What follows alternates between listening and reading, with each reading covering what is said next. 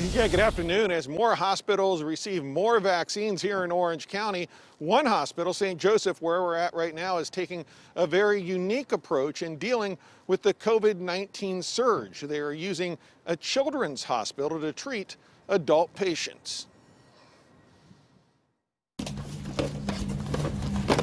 Tuesday, St. Joseph Hospital received its first shipment of the Moderna vaccine. The approximate 4,000 doses are in addition to the approximate 2,000 doses of the Pfizer vaccine the hospital received last week, and will allow the hospital to give the first dose to all the people who work there. I just walked past two of our housekeepers carrying out their paper, and the smiles on their faces, knowing that they're going home better protected.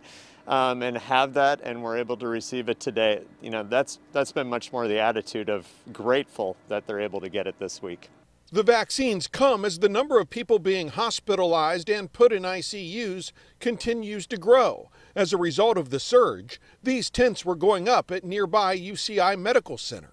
They'll provide about 50 more beds to relieve pressure inside the hospital. And back at St. Joseph, they're leaning on their neighbor, CHOC, the children's hospital next door, to house some of their adult COVID-negative patients. And frankly, with collaboration through CHOC, we just today, starting at 7 o'clock tonight, are turning the CHOC NICU into a space where we'll be able to take care of adult patients in our hospital. So that's where it's at right now. We're converting literally other units to be able to use for additional patient care units, because we are really, it's beyond capacity at this time.